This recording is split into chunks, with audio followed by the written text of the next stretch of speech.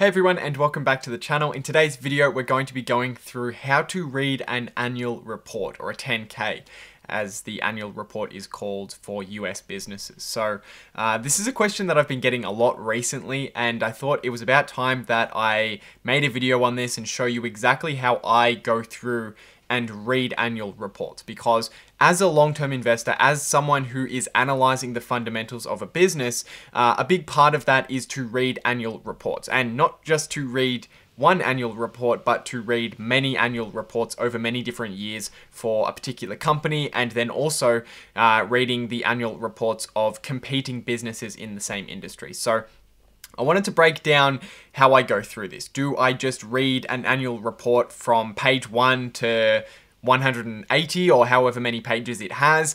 Or are there certain sections that I focus more on and some sections that I don't really look at too much? So that is what we're going to go through in today's video. And as always, if you do enjoy it, I would very much appreciate it if you could leave a like, hit subscribe if you want to see more, and of course, as always, let me know your thoughts down in the comments section below.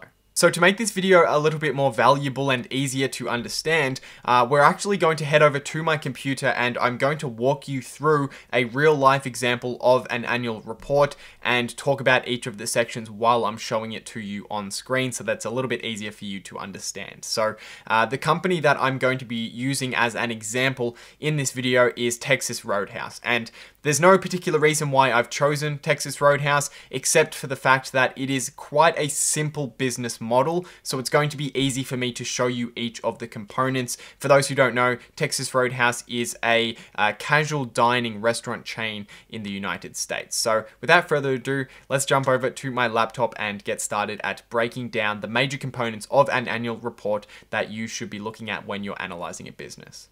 Alright, so just before we get into the actual annual report, for those who are unaware, this is how you go out and find the annual reports for any company that you're looking for. The first thing you want to do is head over to Google and search the company name along with investor relations, and then you will see that there is an investor relations page for the public company that you're looking at. So let's head into the investor relations page for Texas Roadhouse in this particular example.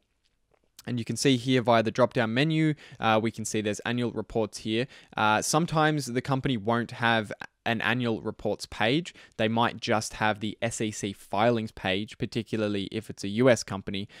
So the other way that you can find it, if they don't have that, is to head into the SEC filings, click annual filings, and you'll be able to find the form 10K is the filing type for an annual report. So let's download that in PDF form, and here it is. So the first thing you'll notice is there's a bit of a legal homepage kind of thing here, first page, and then we have a table of contents, and there are a lot of different sections in an annual report, but I'm just going to show you the ones that are most important to focus on, and I'm going to talk about what I'm looking for in each, as well as how much time I'm spending looking at each of these sections.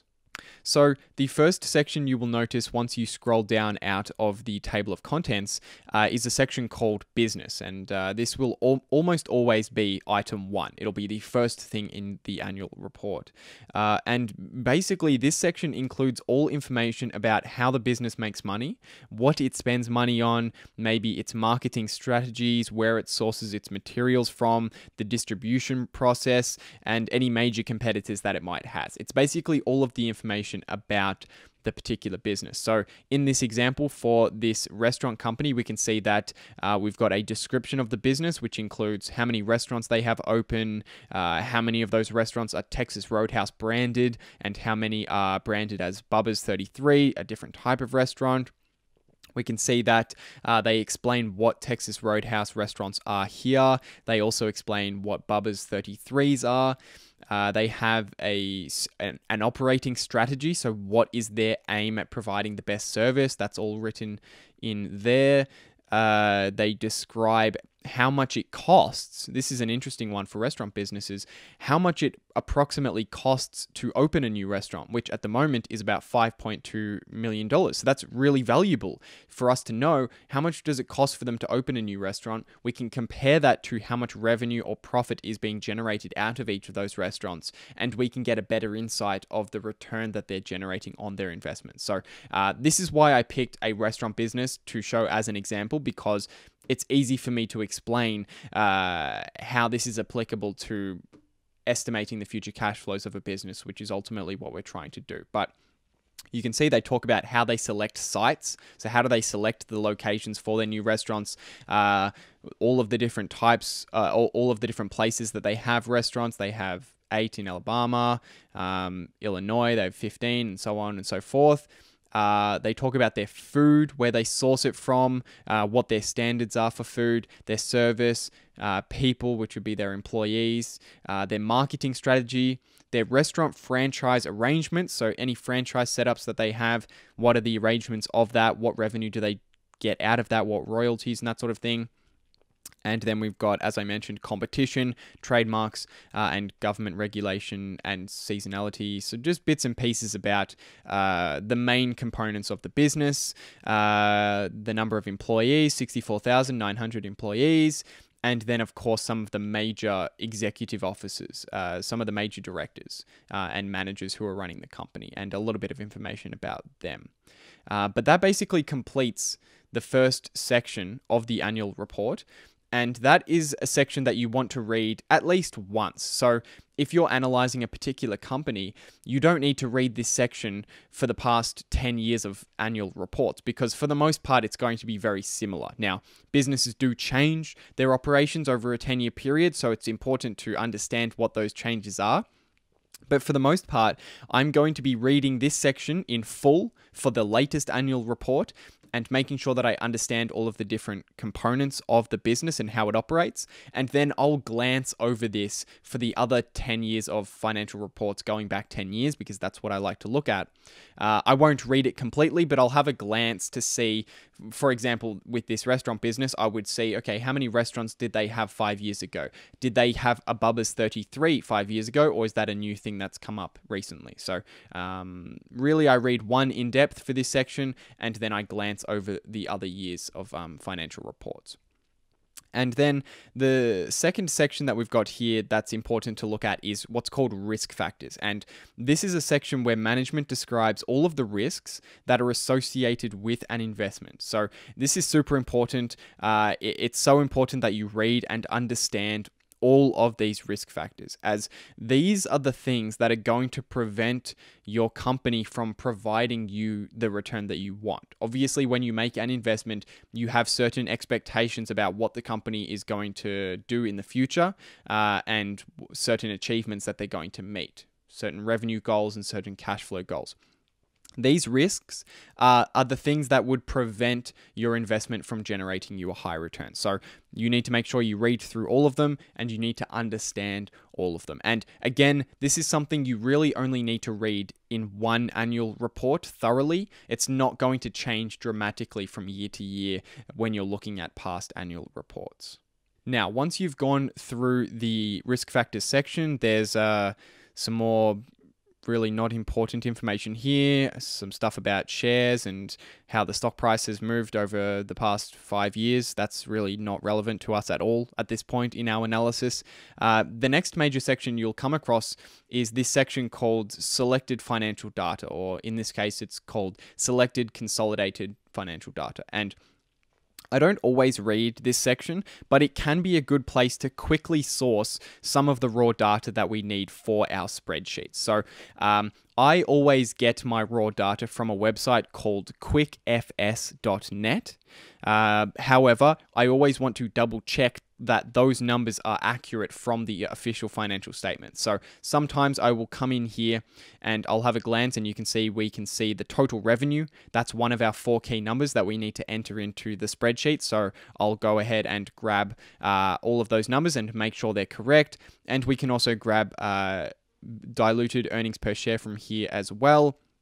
And we can also grab shareholder equity. So those numbers are all available here, although it's not something that I focus on too much, as the full financial statements take more of my attention, and we'll talk about that when we get to it in this report. But the next important section here is straight after the selected financial data, and it is management's discussion and analysis of financial condition and results of operations. And this is arguably the most important part of the annual report. I think it's the most important part. And the reason why is because it tells us about what drove the success or failure of the business during the year.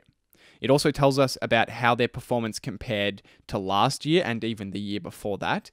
And it will often include sort of little snippets of what management's strategy is for growing the profits of the business in the future. So this is super important.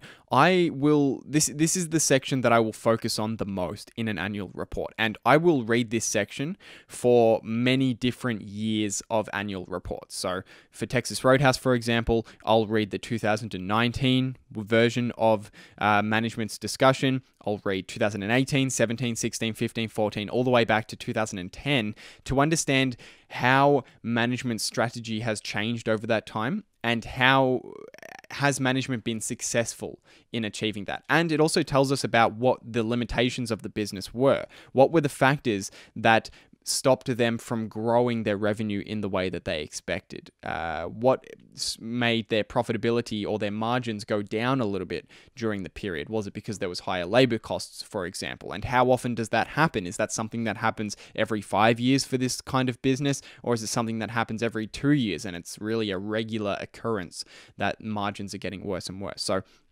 those are the kinds of things that I'm starting to think about when I'm reading through this management's discussion section.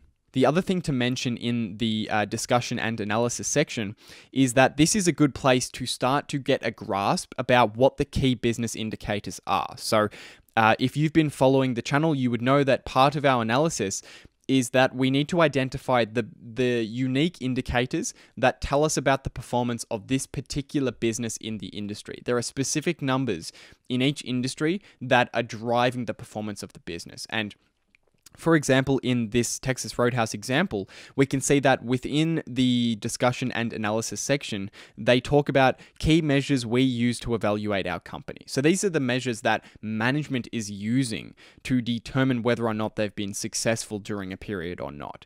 And these are some of the key business indicators that I would focus on when I'm analyzing restaurant businesses as well. For example, number of restaurant openings, how many stores do they open, comparable restaurant sales growth, what has the growth been in existing restaurants from year to year, if we exclude the growth in sales that would come from opening new restaurants, so average unit volume, how much each restaurant is generating in sales, and so on and so forth. So those kinds of things can be found also in the discussion and analysis section. Now, if we scroll down past all of that discussion and analysis and a couple of other things that are not super important, we get down to the official financial statements. So these are the three, well, there's 4 financial statements, but there's 3 that we focus on, which are the income statement, the balance sheet, and the cash flow statement. So here's the balance sheet. We then have the income statement, consolidated statement of income and comprehensive income. This is the statement of change in equity, but we don't really need to worry about that too much. And then we have the other one we care about, which is the consolidated statement of cash flows. And in these financial statements, this is another good place to get all of our core numbers that we need for filling out the spreadsheet. Of course, we need revenue, which is on the income statement. We need earnings per share, again, on the income statement. We need equity, which is on the balance sheet.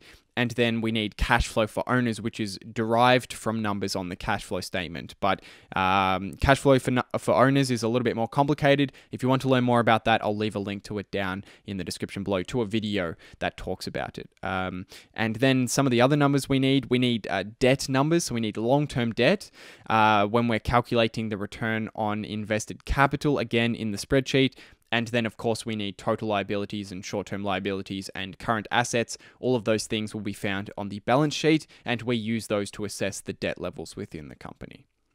Now, the section right below the financial statements is called Notes to Consolidated Financial Statements. And this is really basically a definition of all of the terms that have been used in the financial statements, such as receivables, cash and cash equivalents we've got here, inventory. It basically describes what management means by all of these things.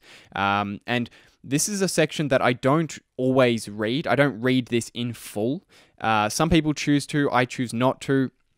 But what I will do is, as I'm going through the management's discussion section and as I'm starting to interpret the financial statements and work out where is this revenue coming from, what is this expense, I will look to this section to see what the different definitions are for some of the things that are included in the financial statements. For example, I might want to understand a little bit more about what the company is spending their marketing money on. What specifically are they doing? Are they doing online marketing? Are they doing sponsorships? Are they doing offline marketing, billboards, that sort of thing, TV advertisements? If I want to know a little bit more about that, I can come in here and see what they're spending their marketing money on, or any other kind of term that's being used, such as revenue recognition. How do they recognize revenue? Is it at the point of sale, or is it at some other time in the future? But essentially, this section is just really my glossary, or my I guess dictionary for finding out more about certain terms that management is using. And this definition section, or this notes to consolidated statements section, really is most of the rest of the report. Some of these get expanded really quite largely. For example, share-based compensation usually takes up a big chunk when they're talking about all of the different kinds of shares that are compensated to management when the business performs in a certain way. And it kind of just starts to drag out. And as I said, I don't read all of this in full. It's just if I want more information about a particular thing. If a question pops into my head and I don't know the answer to it, often I'll be able to find the answer in here. Another example could be if a company has quite a large amount of debt, even though I probably wouldn't be interested in that company, I might be interested in finding out when that debt is due, what are the interest rates on that debt, and what are the payments, interest payments, all of that sort of thing. All of that information would be found in this section. And then below that, we have what's called an employment agreement. And this is just a bunch of legal jargon that does not matter. You can see for Texas Roadhouse, it goes for about 100 pages. So this is just rubbish. I don't particularly think there's anything in here that's worth reading. If I'm wrong, please let me know down in the comment section, but I've never found any value in reading through this. I think it's more of a time waster than anything. But basically, we've gone through everything that I've described. We went through, just to sort of summarize, we had the business section at the top. This first section here, business, we have risk factors that we want to look at. We then have selected financial data. We have management's discussion and analysis of results and operations. We then have the financial statements, and then we have notes to those financial statements, or the definitions of different terms used in those financial statements. But that is basically how I go through and I read an annual report. There's some major sections that I look at over and over and over again for many different years of annual reports, for multiple years, going back 10 years. There's some sections I read just once, such as the business section, and there's sections that I really don't read at all, such as the notes to consolidated financial statements, which I will only use when I need to find more information. But I hope this video provided some value, and if it did, make sure you leave a like. I very much appreciate it if you can do that and let YouTube know that you did enjoy this content. If you have any thoughts or comments, let me know down in the comment section below. And of course, as always, if you're new around here and you want to see more content like this and you want to develop your understanding of stock analysis, then the best thing you can do is hit subscribe, hit the notification bell so you don't miss out on any of the notifications. But for now, I will see you guys in the next video.